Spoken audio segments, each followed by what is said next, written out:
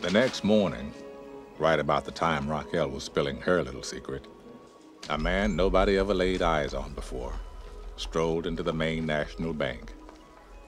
Until that moment, he didn't exist, except on paper. May I help you? He had all the proper ID, driver's license, birth certificate, social security card, and the signature was a spot-on match. I must say, I'm sorry to be losing your business. I hope you'll enjoy living abroad. Thank you. I'm sure I will. Here's your cashier's check, sir. Will there be anything else? Please, could you add this to your outgoing mail? I'd be happy to. Good day, sir. Good day. Mr. Stevens visited nearly a dozen banks in the Portland area that morning. All told, he blew town with better than $370,000 of Warden Norton's money. Severance pay for 19 years.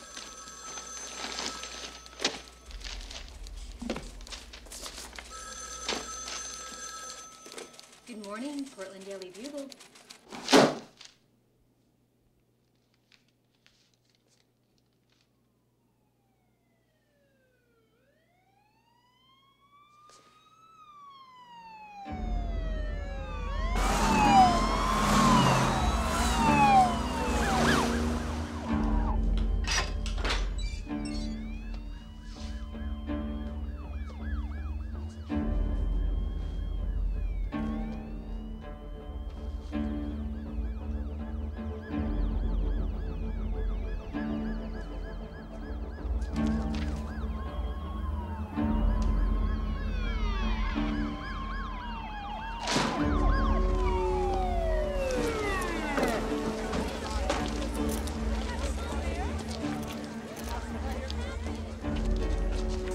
Hadley, you have the right to remain silent. If you give up the right to remain silent, anything you say can and will be held against you in a court of law.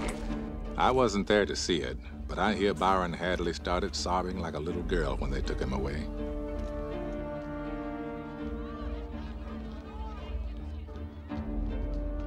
Norton had no intention of going that quietly.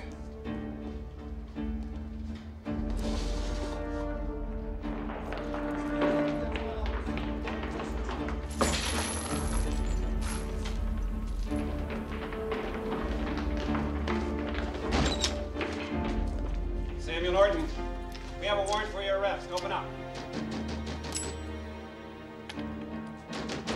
Norton! Open the door. I'm not sure which key it is. Norton!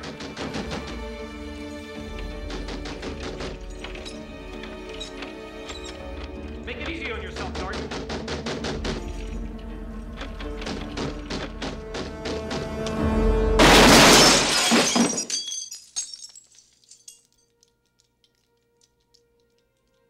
I like to think the last thing that went through his head, other than that bullet, was to wonder how the hell Andy Dufresne ever got the best of him.